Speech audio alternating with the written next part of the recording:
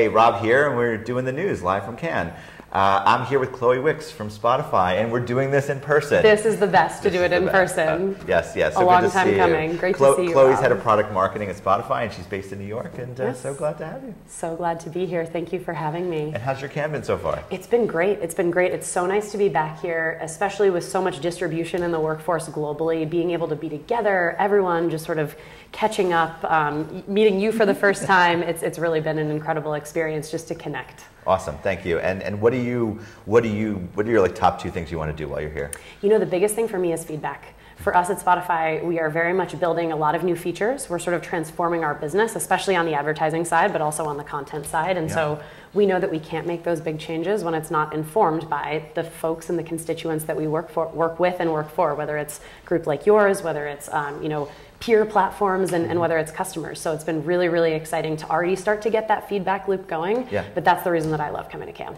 Well, fun in Cannes. Right, it's always fun. Always in a blast. Always fun again. So we're doing the news, yes. And with the news, we talk about broader topics, not just brand safety, kind of broader to see. And there's no hotter topic in Cannes right now than AI and creativity, and just AI in general. Yeah. So at Spotify, how are you thinking about AI? I mean, I would imagine. Listen, I went for a run this morning, had my Spotify on. It told me what to listen to. Yes. So you've been using it for a while. But talk a little bit about how you're thinking about AI. Yeah, it is. It truly is the topic du jour, as they say here in France. Everybody is talking about it. It's such a hot ticket. And I think Spotify, we are very well known for our use of sort of what I will call the more traditional application of AI, which is the sort of predictive AI, what you've enjoyed in the past, what you've been listening to, and how that might inform what you might be interested in the future. And so that's been a way that we've been able to get a lot of smaller artists, lesser known artists on the map.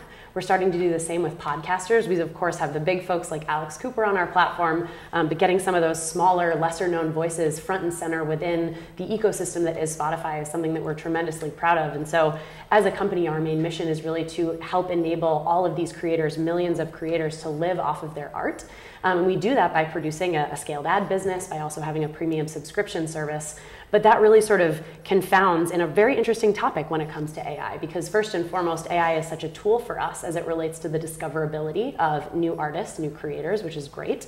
It's also something that's been really useful from an ads perspective in helping to identify relevant users at the right time. And then on the brand safety side, of course, being able to spot and identify content more quickly to take action has been a huge, huge focus for us. But we'd be remiss not to also acknowledge the fact that AI has some concerning components to it. You know, things like copyright infringement come to mind, especially as a platform that is so focused on and prioritizing the success and the longevity of creators. And so I will say it's something that we're definitely approaching cautiously. Yeah. I mean, the rights holders, yes. You know, as a collective, you know, they definitely spent a lot of time thinking about publishing and what can be shared and what could be and you know, another topic, but like what is the ChatGPT search bar look like, and who are they crawling? But IP specifically, when you talk about the music industry, is important. So how are you thinking about IP infringement, music industry / with AI? Like, how does that come together? What's the tip of the spear of the conversation right now? Yeah, and I think so much of it has to do with, first and foremost, us taking that, you know, individual ownership of that art so seriously, given the fact that it is the lifeblood of Spotify, it is very much the lifeblood of our organization. But also it's the flip side, sort of what I was mentioning a bit, which is using predictive AI, using content understanding in the form of AI to help more readily detect some of those bad actors, those nefarious actors. And so we're very, very committed to continuing to develop our technology in that regard. And it's something that we're sort of interestingly applying to both the content and then also the advertising side of the house within Spotify as well. How are we thinking about suitability, language in music, language in podcasts, making sure that ad adjacency? How are you thinking about that piece? Because obviously it's an important one, and sometimes it's live. Yeah, absolutely. You know, for us, there's a number of different ways that we think about this. But first and foremost, from a creator perspective, we want to make sure that our creators are empowered to create and to have a voice on our platform. And it's something that we have long since sort of advocated for, both in the form of music and podcasting as well. With that said, we also understand that every single brand has a unique criteria when it comes to what suitability means to them. We, of course, have sort of what GARM has helped us identify as a universal understanding of what the baseline is, things that absolutely should not be on platforms at all and also not monetized. So that's something that we work very closely with them on. We're very proud to work with your group on as well.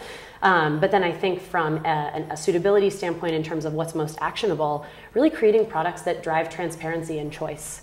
Because like I said, no one has a singular approach to what suitability is. Everyone is going to have a slight variation when it comes to what they expect. And so for us, from a product perspective, it's really just about creating those opportunities to choose whether it's different inventory, lyrics and music, different types of music, different genres of podcasting, and eventually, when we get to the world of audiobooks, thinking about that in turn, is really just driving as much choice as humanly possible while also continuing to really apply that hard floor when it comes to things that we believe are completely unsuitable for Spotify as a whole. Got it. Technology, creative IP, pulling it all together. I mean, I'm a radio fan. Yeah. So, me too. You know, so with that, I'm a Spotify fan, of course. So anyway, thank you always. Thank you, Rob. It was great to be here. Thanks, everyone. Thanks, everybody. That's the news.